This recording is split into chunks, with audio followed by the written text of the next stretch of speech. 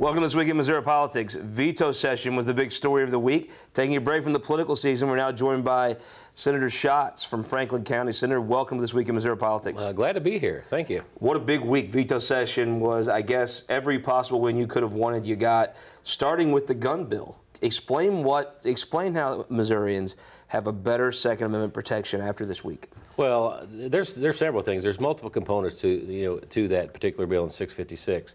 Obviously, the big ticket item there was the constitutional carry. My feelings on that particular issue right there is that a piece of clothing, an article of clothing, should not be the difference between being legal and illegal. We have the ability, people currently have the ability to open carry. And so by allowing them to cover that, I think makes people more comfortable. I had some provisions in 656 that allowed for the concealed carry permit, for the extension of the concealed carry permit, that gave you an option of a 10-year, a 20-year, and a lifetime permit that would allow you to carry in Missouri, but it would not be reciprocal with other states. And again, we were giving people choices to allow them to make that decision, what type of permit they would want to have. With constitutional carry and the stand your ground provisions, there was a lot of controversy swirling around that. I didn't understand it. I mean, honestly, I think if you look at that law, can anybody honestly say that one more person's going to get shot in Westphalia because of this law? Or candidly, one less person's going to get shot in St. Louis? I mean, I don't think the murder rate in St. Clair goes up, or the murder rate in St. Louis goes down because of this bill, or vice versa. I don't see that either. Again, I sat there with some a group there, Moms Demand Action, were there at the Capitol. They were obviously protesting, and had a conversation with them. And I simply showed them, I said, here, this is legal. I opened my code up and I said, this is legal, this is illegal. I said, what changes the dynamic there? Currently, an individual can own, unless you've had a felony conviction or thing, you can own and carry and possess a firearm. I felt like they were sincere, though. I felt there were a lot of times you see protesters that come in there, it feels like they're paid to be there, and it's sort of manufactured outrage. I felt like the mothers that were there were very serious, and I'm not sure that this is the fight that makes a big difference as far as gun laws go in Missouri. A lot of things that they're concerned about are things that I probably are concerned about it too, about gun safety, about childhood safety, things of those natures, but had really nothing to do in this particular bill. And so I applaud them for standing up and coming as a group. But again, those issues there are something they're not included in 656. The people I heard the loudest were the folks that provided the CCW classes. That right anymore. All of a sudden, there's a pretty big business in that. There still is going to be a need for those. In order for you to have reciprocation with other states, you're going to have taken the training. And I would suggest everyone go through that process. Understand the laws that apply. To owning a firearm, possessing a firearm, those things, I think everyone should understand that. And I think that's important. And I don't think those classes go away. But again, to have reciprocation with other states, you have to have the training. You have to have every 5 years, you have to have gone through the background checks in order to go and carry in other states. Big win for Whit and the NRA. Let's talk about another thing you guys did, voter ID. I guess I've heard the arguments. I just don't know how you can argue against having to have an ID to vote, especially this week there's a special election. Everybody says there's no voter fraud, and there keeps being very high-profile cases of voter fraud. Well, I cannot imagine why we have gotten to this point where it's been such a big issue, because everywhere I go, it requires for me to have an ID. Every time I vote in Franklin County, I show my ID. I don't carry my voter card or anything like that, so I have my ID. And again, we've made it to where people can, obviously, we're not trying to make it a burden or hardship on anyone. We just want the integrity of the election process to be maintained to the highest quality we can. And I think that's smart. Again, we have seen instances of voter fraud throughout. If you're a young-looking guy like yourself, you have to show an ID to get a state lottery ticket, but not to get a state ballot. I think that there may be a case where a few folks will have to forget theirs and come back, but a lot of times I hear older folks don't have IDs. My grandparents had IDs, right? I mean, I think you're getting to the point in society where the government demands IDs for so many things. Voting seems pretty elementary. The question that was asked in the galleries as you guys were passing this bill is, what judge will find some provision to strike down the will of the people this time? Unfortunately, I can't answer that, but they may try. There may be some activist judge out there that does that. I would, again, and so what will we have to do next in order to continue to push this forward? But again, I have agreed with this. I've been in the legislature for 6 years, and we've been talking about about voter ID for a long time, and I think it's about time we got this done. And again, once this is in place, it should be in place everywhere across the United States, as far as I'm concerned. Talk about a bill that you took through the legislature and over to the governor on, the ag disaster bill. Yes, you know, ag disaster. Obviously, the ag disaster, the USD payments that come in when there is a declared disaster have been taxed as state income. We felt like it was time that again, there's no other ag disaster payments or any other disaster payments that are taxed as income, and so we are exempting them from state income tax. Obviously, the governor strongly and vehemently had disagreed with this. He had overstated, I believe, the potential cost to the state is. It is retroactive. It goes back. It allows people to go back because there was some disaster payments had been made, and they could amend their tax returns and go back and receive some relief from that. But again, these things are very, very rare in occurrence. And it's about fairness. There's no other disaster payment that's treated in this way. This is not crop insurance. It's not anything like that. But the reality is, you know, agriculture is the #1 industry here in our state. And if we think that gets overlooked sometimes? I think it does. I mean, the reality is, I mean, that is the driving force in our economy is agriculture in this state.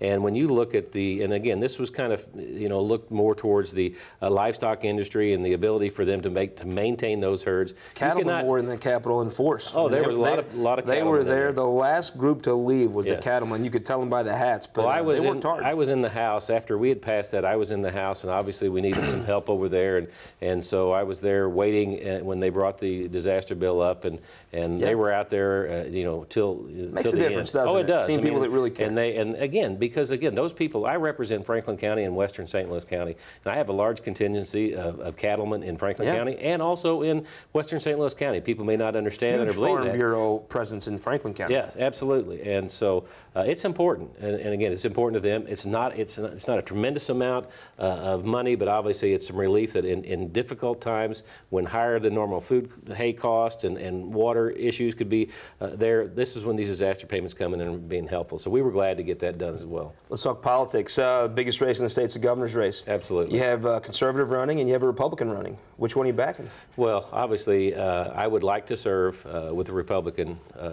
You know, in my time in the legislature, and hopefully this time around, it would be nice to get that done. There are some things that have been prohibited from being accomplished in my time in the legislature, and unless we have a Republican governor, we may not get to those. Well, that's an interesting point. The Republican has been attacking Republicans lately. Yeah. Your staff, if they work late, like they did Wednesday night, sometimes will eat some of the food that the Senate administrator provides for folks to eat if they work till, what was it, 9 o'clock, 10 o'clock Wednesday evening. That you were called a corrupt crony for that by not the conservative in the race, but by the Republican. Well, and I would disagree with that. Again, I don't think that there were some statements there. Does it make it uncomfortable sometimes when, you know, we could probably play a game where I would ask you who said it, the Kansas City Star, the Post-Dispatch, or Eric Greitens, and it might be very hard to know which one was which. Yeah.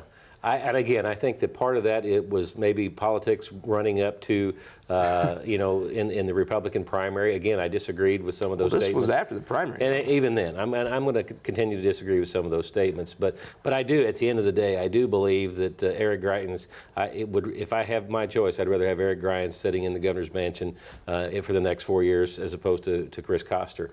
Well, there's the latest issue he's made in the campaign was the renovations that were done to the Supreme Court building. I think Couches for Koster is what it's called, but you were in the legislature in 2013. You voted for HB 13, the capital improvements bill. I don't think you're corrupt. I don't think Senator Lamping was corrupt that also voted for it that supports Eric Greitens. Do you think there's a conversation folks like you and Ron Richard, Mike Kehoe, Todd Richardson can have after the election that says, look, okay, now it's time to be serious? Oh, absolutely. Again, I think that by and large, you know, the people that I've served with, you know, there's not corrupt people in Jefferson City. 100%. I'm telling you what, there's people there that have the right motivation, the right Democrats aren't corrupt either. No, there are people there. They're all up there passionate about what they do, and I don't see the corruption that people claim. They want to. That's a buzzword. Sounds good, but that just doesn't really exist in Jefferson City, and so I don't really buy into that. Well, Senator Schatz, the most interesting governor's race I've ever seen. Most interesting election probably in my lifetime. I think that's on the a fair federal level statement. and state level. People always say that. This time it's true, and I think it leads in the most interesting session. And you're one of the serious policymakers. We'll hope you'll be back to talk about all of it on This Week in Missouri Politics. I would do that. Thank you very much for being on. We appreciate it. Thank you. We'll be right back with our Opinion Maker panel. Danny Pfeiffer's back on the show, but we'll leave you with this week's leading Missouri economic indicators.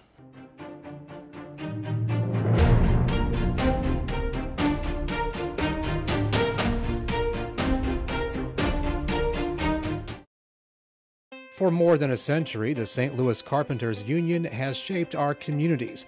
Through trusted alliances, we deliver skilled professional craftspeople while our business partners provide the kind of quality jobs that keep our economy humming. It's a blueprint that has worked since 1882.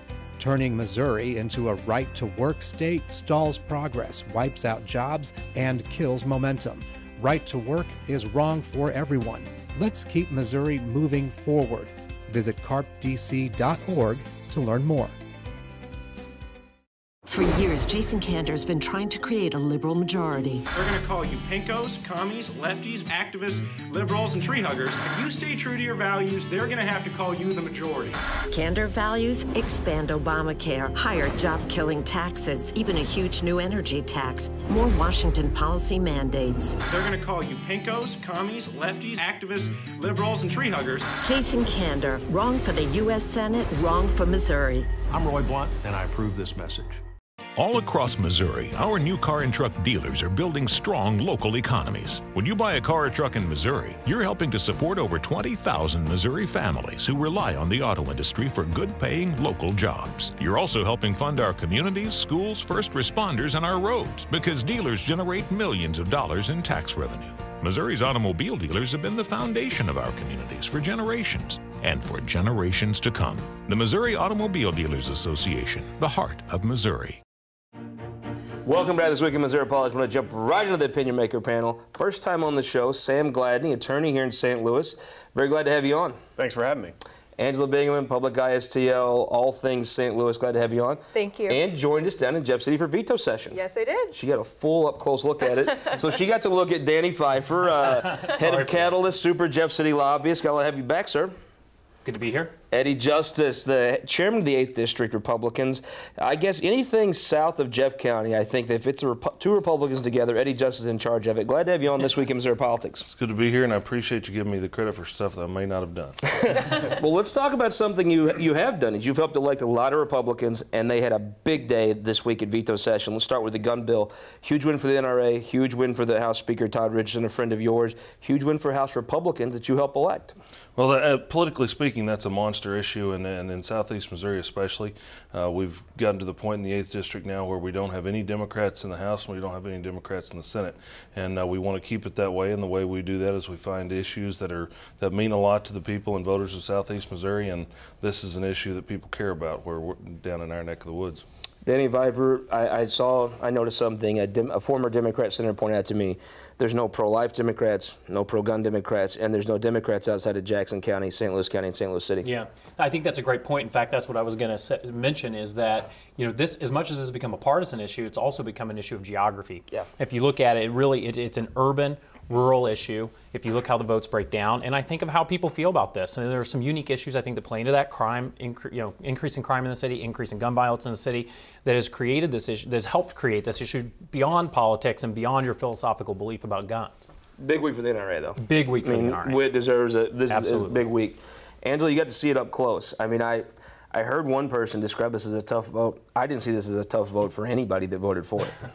Yeah, I think those who were for it definitely went ahead and voted to override the governor's veto. I think those who are against it, tried to stand their ground, if you like that pun, but couldn't get anywhere, and it's unfortunate for the minority, I believe, that feel very strongly against this, that they couldn't make any movement. So let me ask you this, though. Do you really believe that there'll be one more person shot in St. Clair, Missouri because of this, or one less person shot in the city of St. Louis?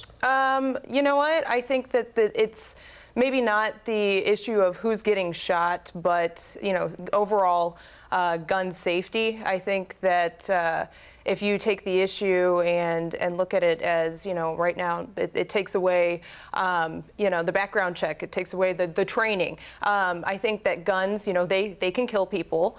It's the same thing as you get in a car and if you don't know how to drive it, you could kill someone. And we require someone to take a test before they can get behind the wheel. So it's more about about safety, and I don't know if someone in St. Clair County who's never held a gun before goes and picks one up and accidentally shoots himself. You know, it's one of those issues that I think that if you're going to put something that could take away a life in someone's hands, you want to make sure that they know how to use it. So that's where I have the issue. But for the Second Amendment, I do understand, you know, we wanted to make sure that the Second Amendment is protected on the Republican side, but it kind of goes into, you know, personal safety, and is this something we really want? Sam Gladney, you're a veteran yourself. You've shot bigger guns than I've ever seen.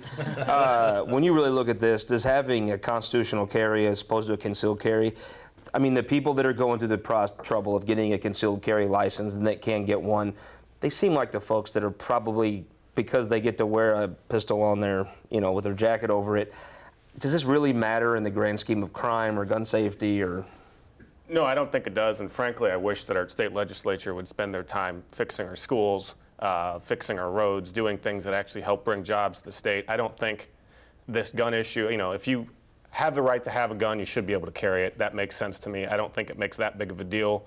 As far as the crime aspect is concerned, yeah, we certainly need to work on crime in our cities and all across our state, but I don't think that whether or not you have a permit is gonna make that big of a determination. I wish they would spend their time, you know, on other matters that are going to bring jobs to the state and help people put food on the table for their family. For the Democrat Party, though, I mean, to win some of these state legislative races in Jefferson County, Clay County, the Boot Heel, places Democrats have normally represented, I don't think guns are up for debate. The issue's been settled there, and they're pro-gun, right? They are pro-gun, and you know, they're pro-gun, but they're also pro their children having a decent school. They're also pro having a job. I think when Democrats focus on those issues, that's when they win, as opposed to, you know, trying to focus on some of these other things. So I don't, like, kind of like you said, I don't think that long term it makes that big of a difference as far as safety is concerned. So my biggest issue is, why are they even talking about this, the state legislature? They should be talking about things that get people jobs and help them put food on the table. Well, then, but let's talk about a process thing that actually has rung home here in St. Louis. Voter ID. I know the situation in Representative Hubbard's district isn't exactly voter ID, but I think it's hard for Democrats to continue saying there's nothing to see here with voting issues when there's constantly voting issues. There's no doubt that there are instances of voter fraud, and there are instances where there are issues with the election process at the local level. There's no doubt about that. I don't think it can be disputed, and I think to try to dispute that is really, it's sort of silly in a way. But there has been, as you know, a great debate. I mean, the two biggest issues of the veto session this past Wednesday were constitutional rights, guns, and the right to vote. And what the legislature did in overriding the veto on voter ID was allow the voters to vote this November and make a determination whether they want this to be codified in law or not. And so we'll see what the voters say, but it's pretty clear, I think, where the legislatures come down on it. Eddie, judges, I mean, I think the question in the gallery was, what judge is going to find a reason to reject the will of the people this time on voter ID? Well, there's always one that's willing to step out there and find a reason. Always is, yeah. And it's just a matter of how important it is to them and what side of the aisle that they want to commit themselves to. But, you know, to me, it's a very logical issue to go after the photo ID, just because of what you said. You know, we see case after case after case of where there's fraud, and yet people get up in the chambers and say there is no fraud. Well, it's illogical to say there is no fraud. We have 6 million people in this state. Somebody's going to try to change the result of an election based on their actions. So we get it done, get it over with, move on down the line, and get to some of those issues that Mr. Gladney was talking about. Angela, won't it be easier for Democrats? I think to explain this to a person watching this show today, they have an ID, they show it to get on a plane, they show it to get in a bar, they show it to get a state-issued lottery ticket sometimes. I think at some point it's better for Democrats to not have to argue this issue that I think is a pretty big push to just regular Missourians who have an ID. Yeah, and I think that the idea of a voter ID is going to make some, you know, very upset and think that, you know, a large group of voters is going to be disenfranchised because of it. But if you look at the language of the bill that was finally passed, I think that the Senate Democrats did a very good job of making it. They watered it down. That is one thing that hasn't been talked about. Very much. So the first bill that was set to the Senate, I think that there was a lot of objections from the Senate Democrats. But if you look how it went through the process, I think what came out of the process is something that, you know, as I can begrudgingly say, okay, I'm okay with this. But the issue at large, I think it's more of a, you know, a philosophical issue. And I think the Senate Democrats in the House, they tried to, you know, sustain the veto, but at the same time, I think they knew going in that that wasn't going to happen. So I'm glad just last point on this. Is it not better if this issue's off the table? I just think it's hard to explain to a regular person in Jefferson County that you don't have to have an ID to vote. I think one of the problems with voter ID is it disproportionately impacts a lot of the most vulnerable people in our society, a lot of the elderly, a lot of the poorer people. How are they able to exercise their right to vote? You know, I think it would be great to get it off the table if we also had early voting. If people had 2 weeks and were able to vote in Missouri, sure, as opposed to having to take off work on Tuesday and figure out how they're going to get their kids taken care of. If you gave somebody 2 weeks, you know, they could go the first day. If they didn't have an ID, they could come back later. Those are sorts of compromises I think could work. But, you know, right now, just having it only on a Tuesday makes it hard for people. And I think we should be making it easier and fairer for people to vote. And not harder. I think one of the things that's not talked about, let's pivot to the governor's race. If you make it harder and make it more controversial and somewhat dangerous to vote absentee in St. Louis City, you're hurting statewide Democrats. But let's pivot to the governor's race right now. Missouri Times did a poll this week in our weekly tracking. It shows Chris Koster increased his lead to 49-41 or so, right knocking on the door 50, up 8 points.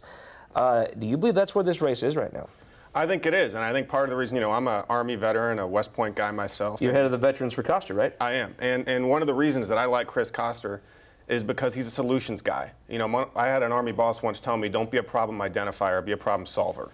If you're a leader, your job is to come forward with solutions to problems. That's what Chris Koster has done on everything from the opioid issue to increasing, you know, how we can get jobs for people, making college more affordable. He's a solutions guy. And as a veteran, I kind of like that. I like the fact that someone who wants to lead my state knows how to do the job. And I think he's showing that to a lot of people in Missouri, that he knows how to get things done, and that's why they like him. Angela Bingham, a big week for the NRA, big week for the Missouri Cattlemen Association, Farm Bureau.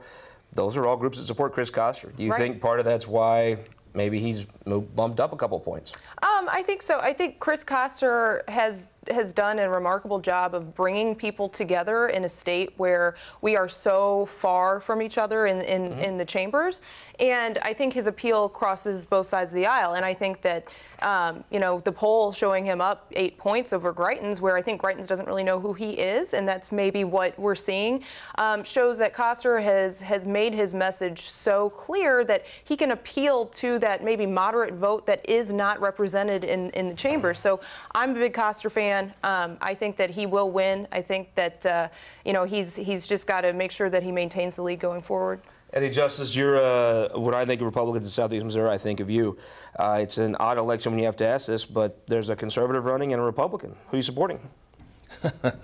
Very interesting way to put it. You know, it's one of the dynamics that we haven't mentioned yet in this election is the Trump effect and the outsider versus the insider. And, you know, Koster is the insider. There's no way around it. He's been inside politics, whether Republican or Democrat, for a long time. And if people really believe in the outsider and that they want somebody that hasn't been the politics as usual. Where are you at in this race? Well, I'm a Republican. I'm going to vote Republican.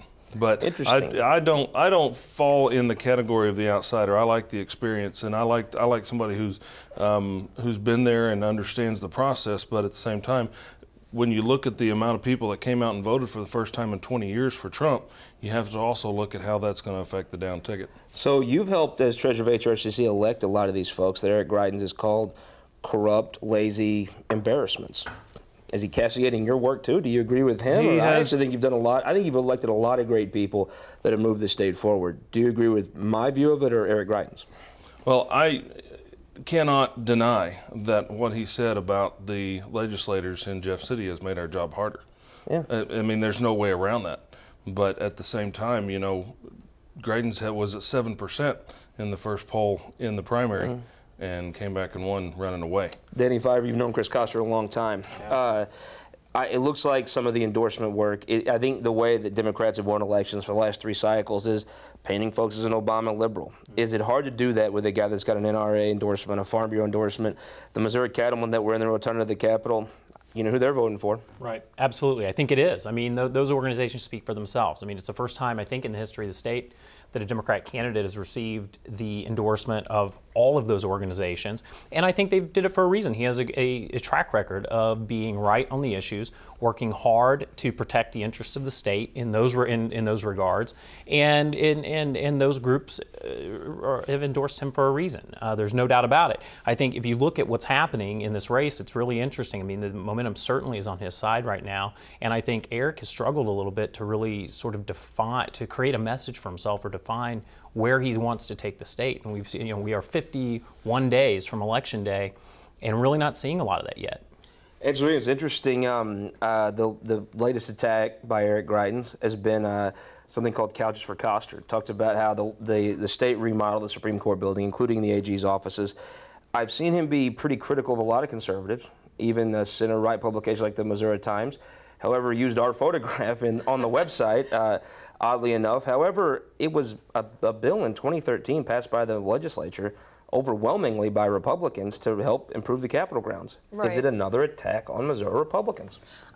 Yeah, I think that he's grasping at straws, to be honest with you. And like Danny was saying, that he's having a very hard time Senator Schatz is a wild-eyed liberal, wasting money. He voted for this. No. And so, like I said, Danny was saying that that Greitens is having a hard time pulling his message together, so he's trying to kind of cherry pick things that he think would maybe get a rise or get some attention. They're maybe a little bit, sexy. That can just politics. So I agree. I think that it really doesn't have any substance, and I think that maybe he's being defensive, and he sees that Koster's kind of taking this. So I'm glad. Do you worry though that Chris Koster's campaign may be too focused on substance in an age where just shooting a howitzer may be more appealing to voters? I think he understands that you have to lead, and that's why I like Chris Koster. I think he understands that you lead both in the way you run your campaign and you lead in the way that you intend to govern.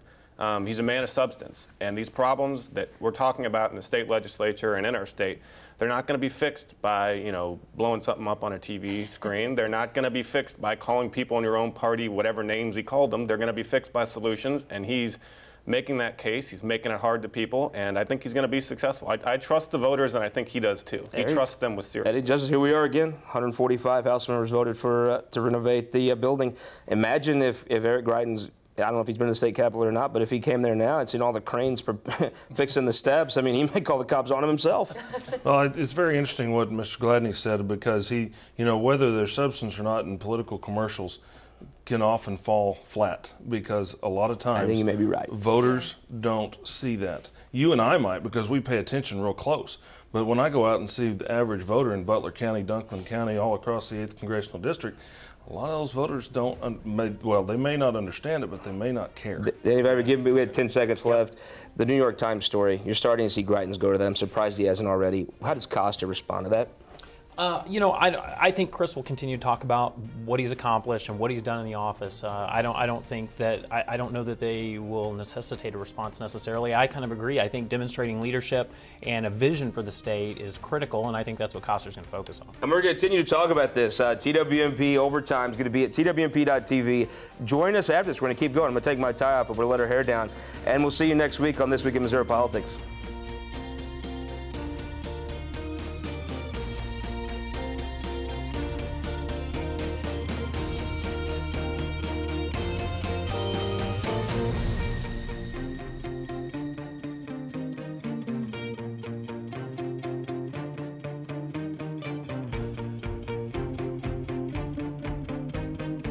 This Week in Missouri Politics, brought to you in part by Sterling Bank.